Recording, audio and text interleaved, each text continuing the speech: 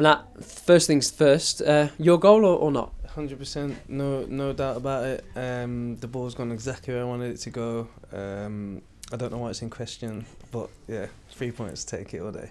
How pleased are you to get another win, 5 in a row now?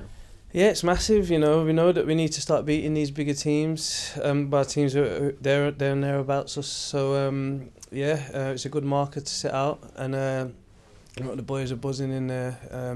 You know, keeping this run going, it does a lot for the confidence of all the players.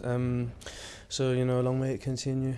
I think it's 18 unbeaten now, 12 unbeaten in the league, 5 straight wins. You know, can keep going with the numbers. Is there such a sense of confidence before every game that you almost go out there and know you're going to win these matches?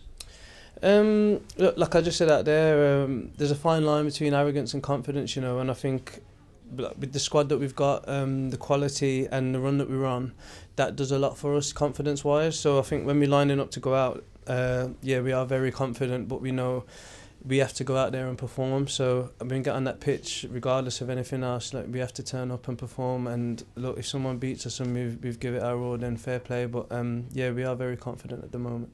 There was a moment in the first half when you were 1-0 up, you passed the ball, it was intercepted in you know, the attacking third, and you ran full length of the pitch to win it back, defensive third. Is that what the head coach has sort of instilled in you guys? Yeah, look, we run for each other, you know, like I gave the ball away in that instance, but you know, I'm sure, like I see the running at night he does every game, and whether he's running for me to close down my man or whatnot, so you know, we're all pulling in the same direction. So look, if that's what it takes to get us to 3 points, then we've all got to do it for each other. Talk to me about Tom Barkhazen. He set you up today, you set him up previously, you're both in the goals, you're both setting up a goals as well. How do you pair get on? Yeah, very well. We always have a bit of banter at the training ground. He's in a great run of form at the moment, scoring goals, creating goals. You know, I'm buzzing for him as well because I know it gets to him when he's not amongst it. So, you know, we've got even the boys who come on, you know, Dobbs and Tony. We've got good players in all areas now, and there's good competition for places. Tony looks quick, eh? Yeah, I've seen him in training. He's very sharp, he's very quick, and he's got a lot of energy. So I'm excited to see him in more games. And how are the legs feeling? Because you go again Tuesday night.